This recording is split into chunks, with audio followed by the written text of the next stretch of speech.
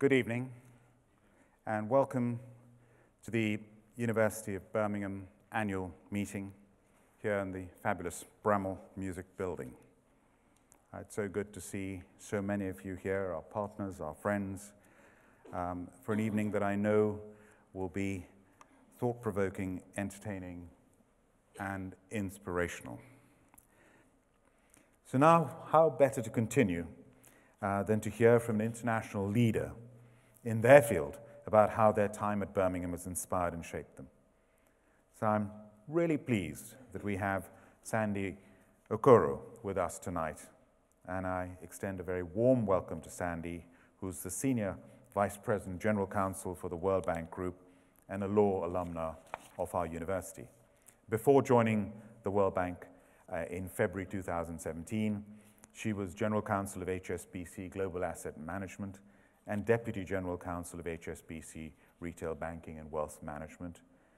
Before that, she was Global General Counsel at Barings. Sandie has received many awards, accolades. I would be here all evening telling you about them. I'll just give you a few examples. In March 2014, she was named the Guardian newspaper, by the Guardian newspaper, as one of 10 women who are changing the face of the city. In July 2016, Sandie was named as one of the 100 women to watch by the female FTSE board. And in November 2016, she received a Lifetime Achievement Award from the UK's Black Solicitors Network. And most recently, Sandie featured in the Powerless 2019 as the 5th most influential and powerful black person in Britain. And her interests go way beyond the world of law and finance. In, for example, her role as governor of the Royal Shakespeare Company, she continues to maintain her links with our region. And she's had an amazing day today. We haven't given her a moment's rest. She's been here the whole day with our students, with our academics, with our debating society, with interviews, and now she's here to address us. So Sandie, welcome.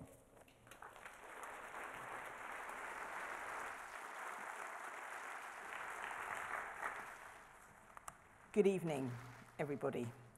Thank you, Lord Billamora, and thank you, Vice-Chancellor Sir David Eastwood, for inviting me here today. I've had a wonderful day. I really have enjoyed every moment of it. I'm not in the slightest bit tired because it's been such fun, and I am so proud of my university. Watching that, the videos and hearing the Vice-Chancellor talk about what the university is doing is pretty amazing. I'm standing here and I can't see any of you at all, which is the lights are so I don't know whether you're asleep, I don't know whether, I can hear you laugh though. So lots of that, so I know that you're still there and haven't walked out the room for the drinks at the end would be good. I've really enjoyed meeting everyone today.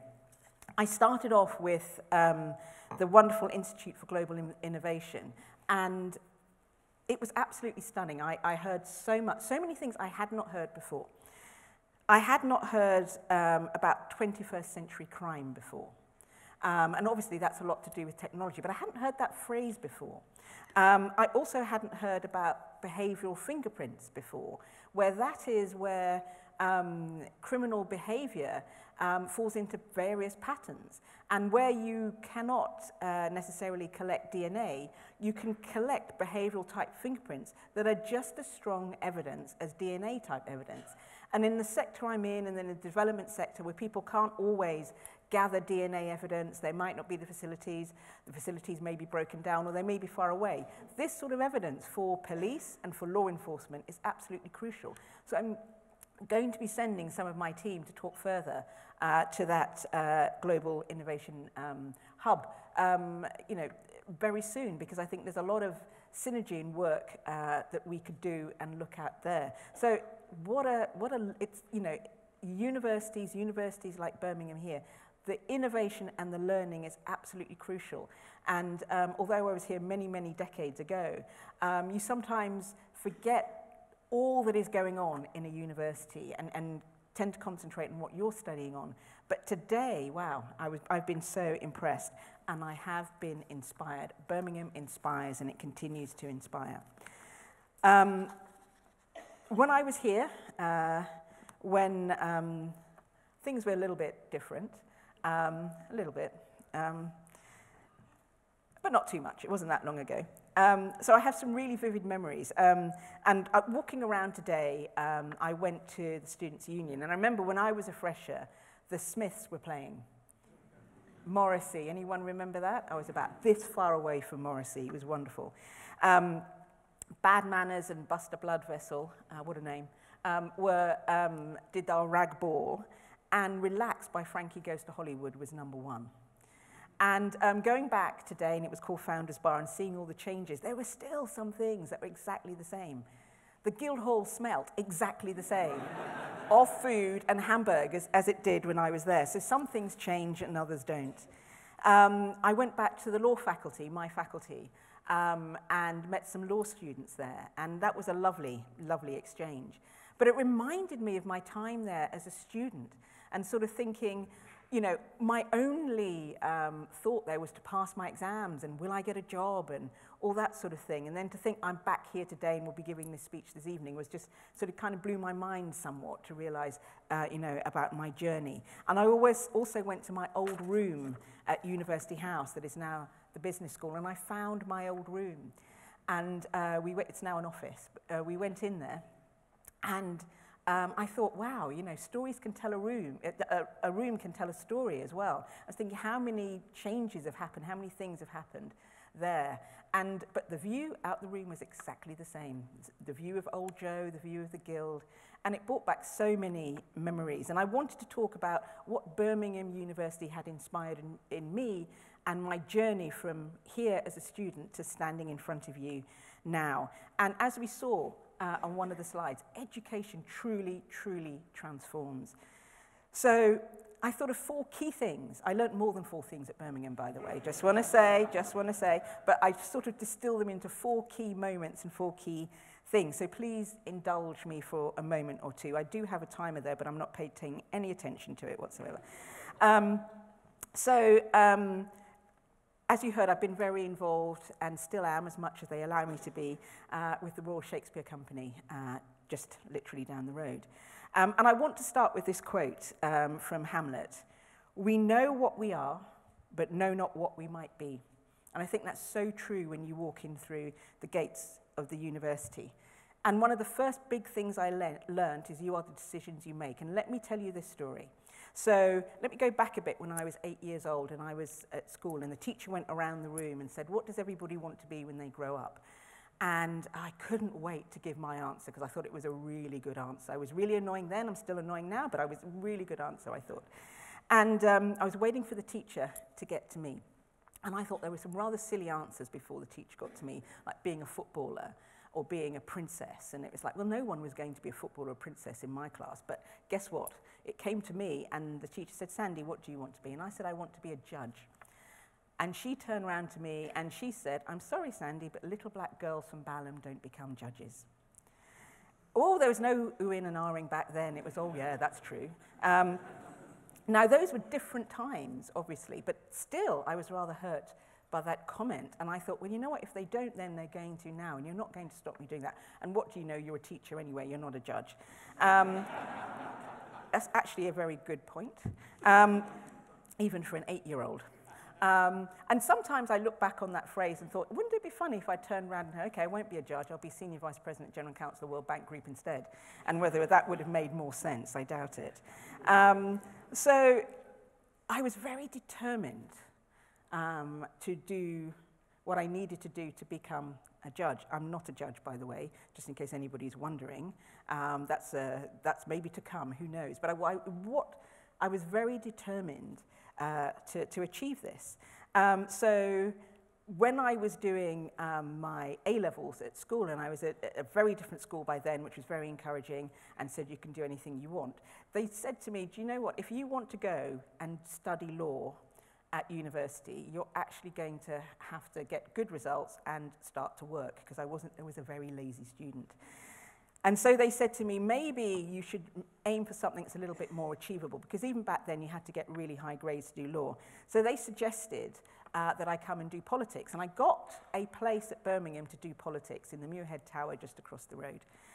Even though, so that was one blip in my sort of determination there, because I really wanted to come to Birmingham. I came to the campus, I thought, I want to come here, and they will never take me to do law on my predicted grades, so let me go and do what I can. So I came and I got my place to do politics. Before term had even started, still in that Freshers' Week, I met a young man called Declan Jones, very handsome Irishman. Always wondered what happened to Declan. But anyway, so Declan said to me, so what are you studying? You know, there were 3 questions in Freshers. What A-levels did you get, where are you studying, and where you live? Everybody asked you the same question in the week. And I said, I'm doing politics. And he said, oh, I'm doing law and politics. I said, oh, I wish I was doing law, told him the story. And he said, why don't you come across to the law fac with me and see if you can get in to do it? Because I actually got good grades. I forgot to tell you that. I actually got really good grades. So had I been a crystal ball and could predict my grades, I would have got into the law faculty. So anyway, I went across and I met a professor called Jeremy McBride, who was doing the law and politics course, and it was a new course. And he said to me, why didn't you apply for law and politics in the first place? And this is one of those dun-dun-dun questions. And I suddenly thought, my instincts tell me to tell him the truth.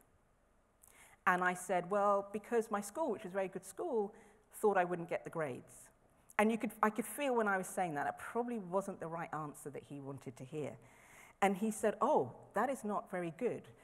They should have encouraged you more to do that. And they said, well, I only have 10 places to do law and politics. You're the 11th.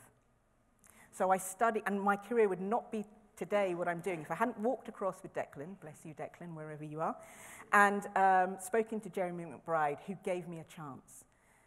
And so that inspired me to make the best of and not have a blip again, which I didn't really, and to follow my instincts.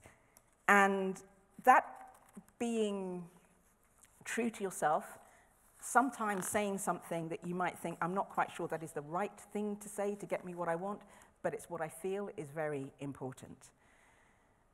The third thing I did when I was here was I found my voice in a way I had never found it before, and I found it in 2 ways. The first one was through the Debating Society, which I joined and I loved learning to debate. One of the things that is very important about debating is it's not about your opinion, it's about making an argument. And the first thing they taught us was to make the argument on the side of the view you do not agree with. And that was priceless for me, and priceless as a lawyer, because you're supposed to go in and argue for your client. You're not supposed to go in and argue for yourself. So whatever your beliefs are, whatever your thoughts are, you're supposed to be able to make an argument. And I learned that here at Birmingham through the Debating Society. And I found my voice. And then later on, at that time, apartheid was still very prevalent in South Africa. I was very active myself in sort of politics. And there was a big debate about a bank, Barclays Bank at the time, whether or not, they still are Barclays, by the way, whether or not they should come on campus because they had branches in South Africa. And these debates were hot topic issues. And in the Student Union Hall, there was the campus was very divided on whether or not they should come on campus. I wasn't pro them coming on campus, and I remember standing up in front of everybody for the first time in my life and thinking, I have to say something. And I said, I don't want the bank on campus. Barclays, I love you now, by the way, if there's anyone from Barclays in the room. I bank with you, my kids bank with you, you're fine.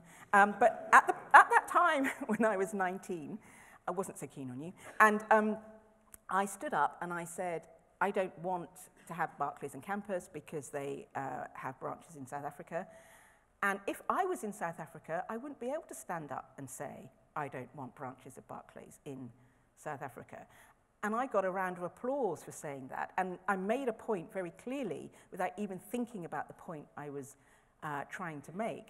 And I got a round of applause for that. And that kind of left me in a very good feeling that actually when you stand up with passion and you say what you think and you say it clearly, it's worth something. And I first learned to do that at Birmingham. And so not staying silent and saying what you believe in was really key. And after that, you couldn't really shut me up. It was here in these hallowed grounds of Birmingham University that I found my voice. And inspiring me to do other things later is to use my voice where other women don't have a voice in what I do now. There are so many women across the world who, for whatever reason, are voiceless, and I meet many of them when I go on my travels for the bank. And there are a lot of challenges out there for women, from gender-based violence to female genital mutilation, etc. And to use, my fancy job title, because I'm not my job title, anyone can have my job title, but not everybody can have my voice.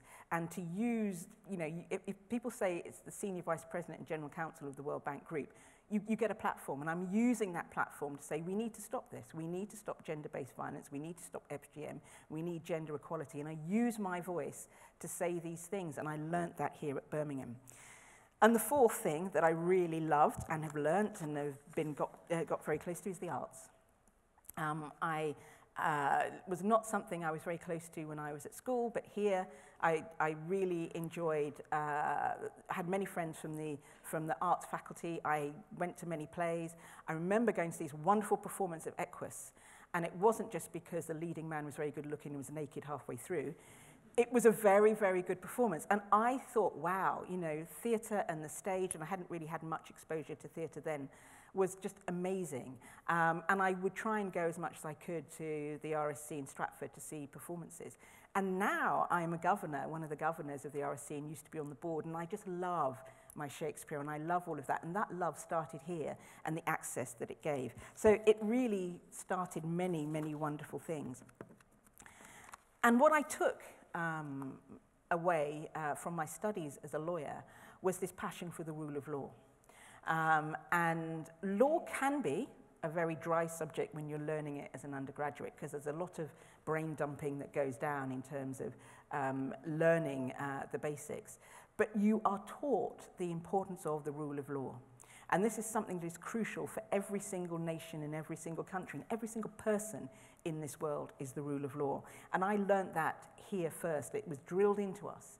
And I have taken that with me everywhere that I've been, and it's not something to be taken for granted in every single country. And in relation to looking at many of the laws around the world, particularly those laws that affect women, has something that it's been really important to me. And the World Bank is a politically neutral organization, so we have to be careful what we say and do. But we also want to promote change in this world and allow countries to be the best that they can be. So in my team, in the legal team, one of the things we've been doing is producing these compendiums. So we produced a compendium on child marriage, we produced a compendium on FGM, and we produced a compendium on domestic violence. So we produced 3 of those. And all done by my team in their spare time. And it's very simple. The idea is, it's about the rule of law again. Let's name all the countries, let's take FGM, that have rules against FGM, female genital mutilation, on their books, statutes.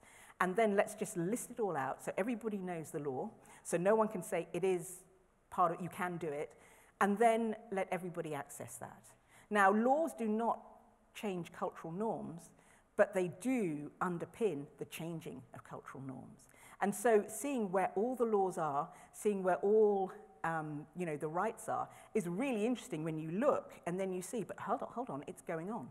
These laws are not being enforced.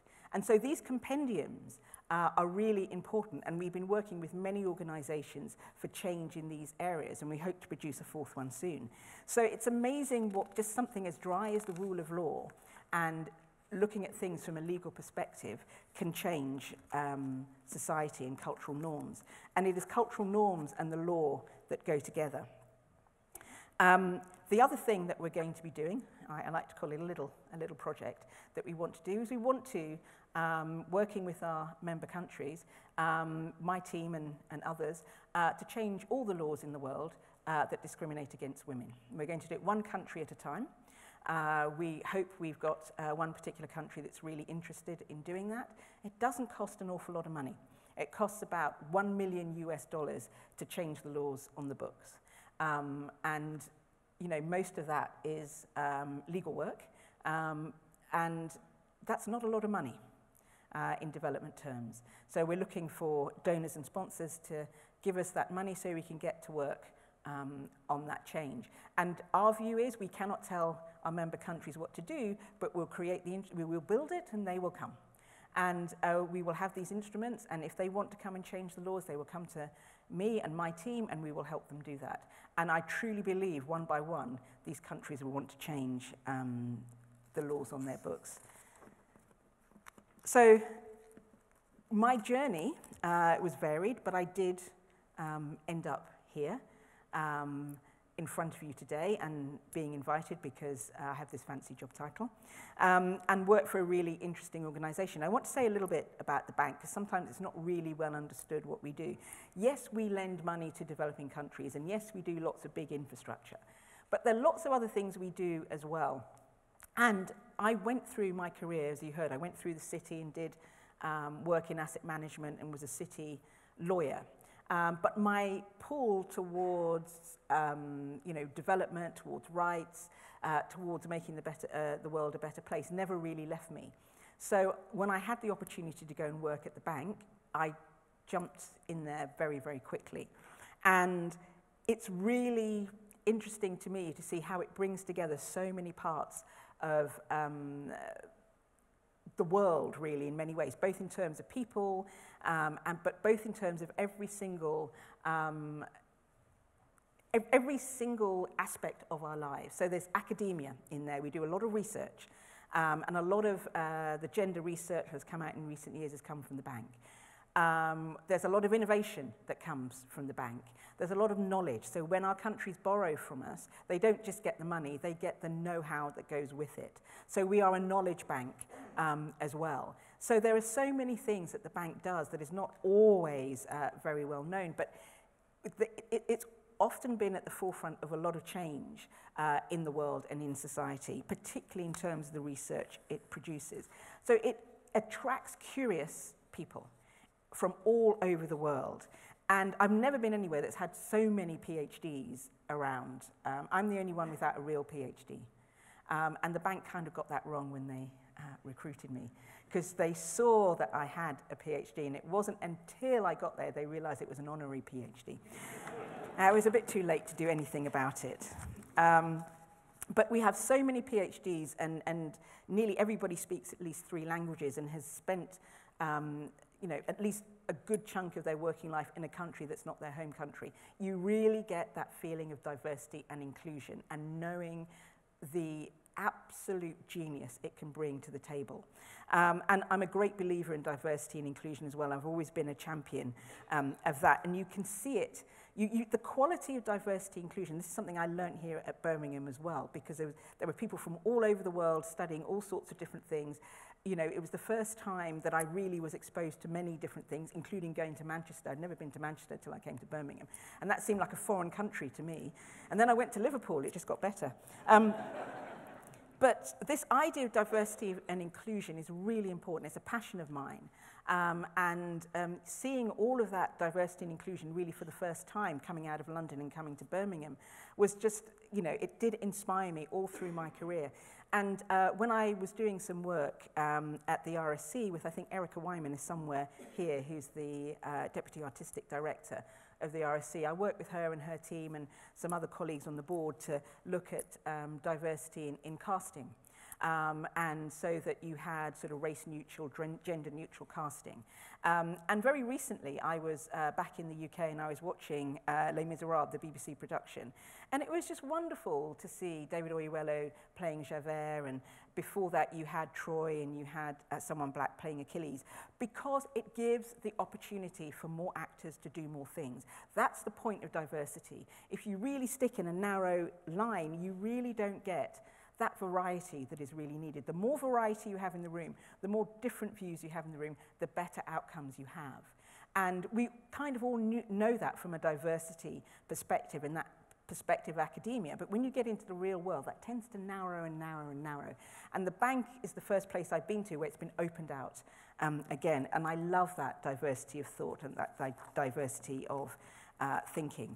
And I want to tell you a little bit of something that we're doing at the bank Well, let me tell you a few things that are very simple and some that are more complicated. So I am lucky enough to be able to go on what's called mission. Everybody else calls that a business trip. At the bank, we call it mission, to make it sound different and way more important.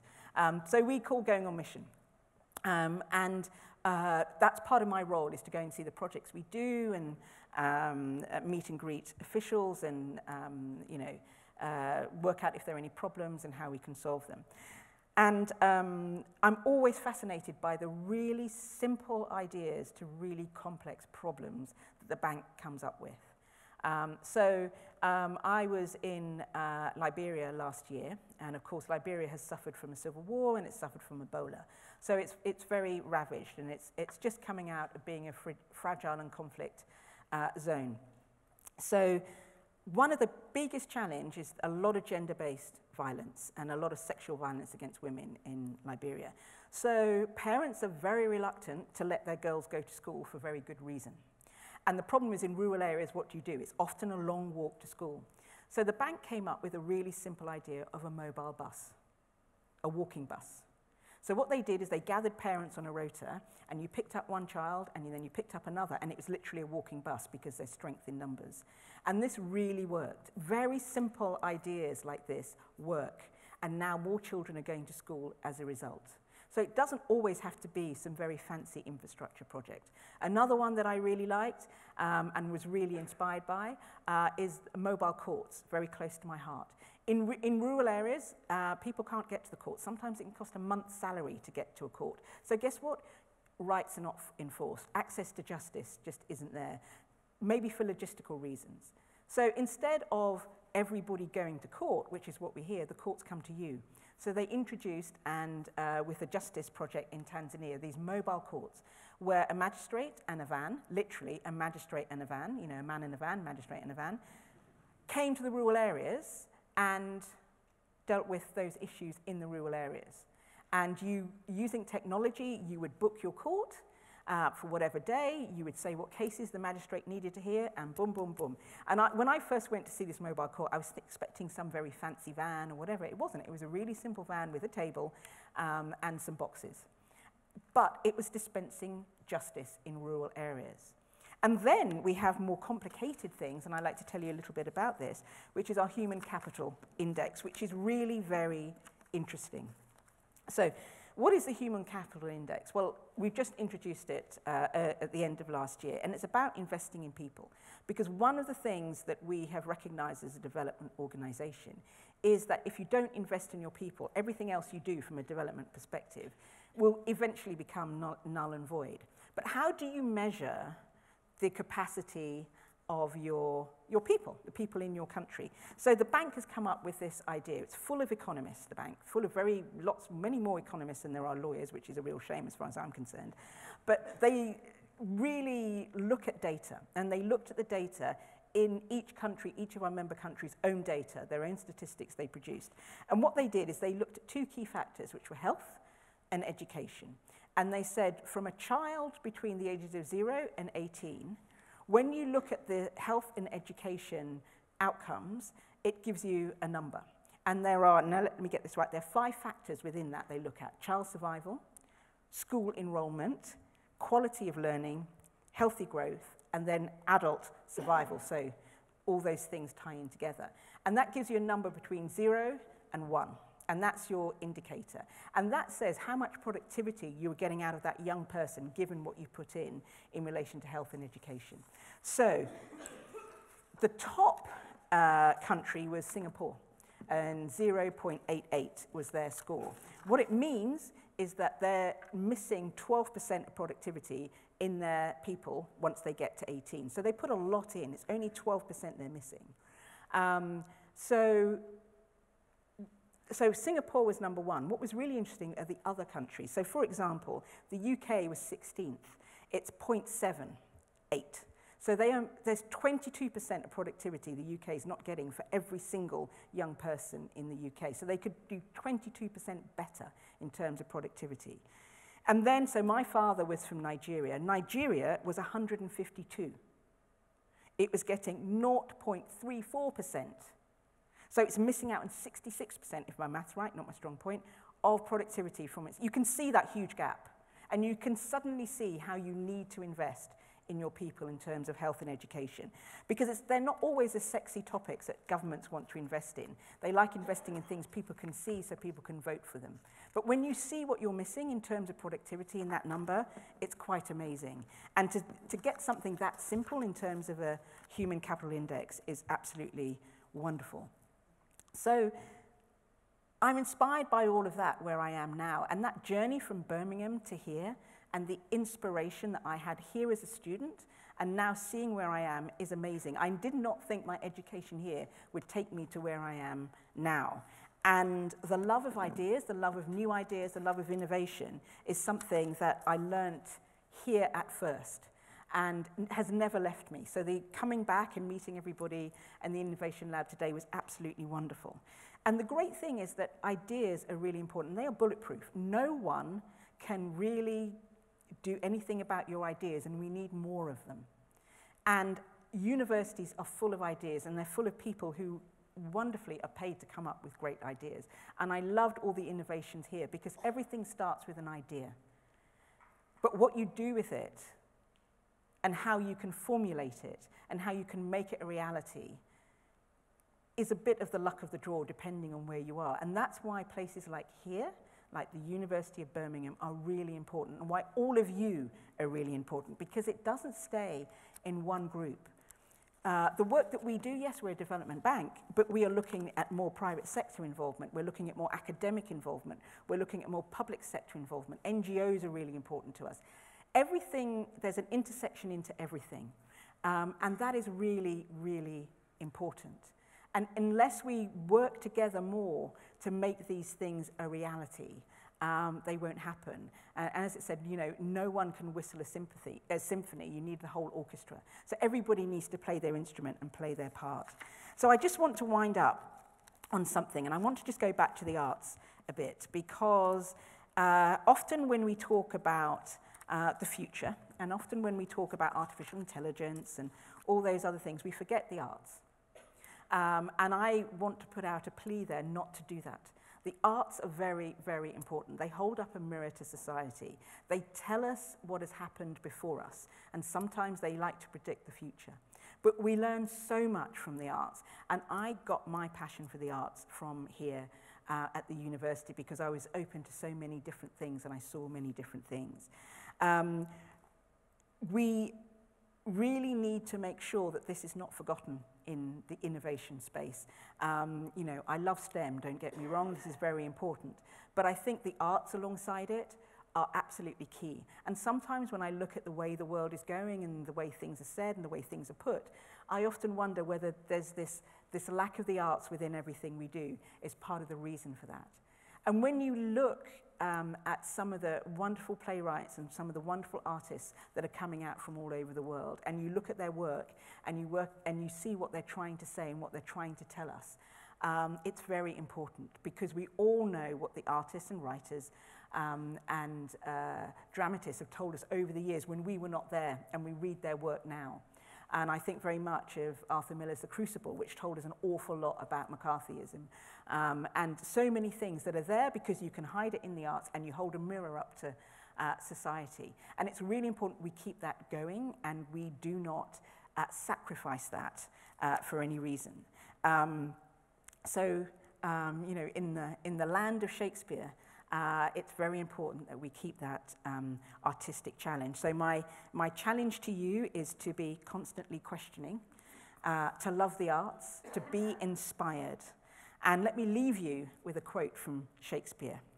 It is not in the stars to hold our destiny, but in ourselves. So it's up to all of you to make all these wonderful things a reality. I hope you're inspired. Thank you very much.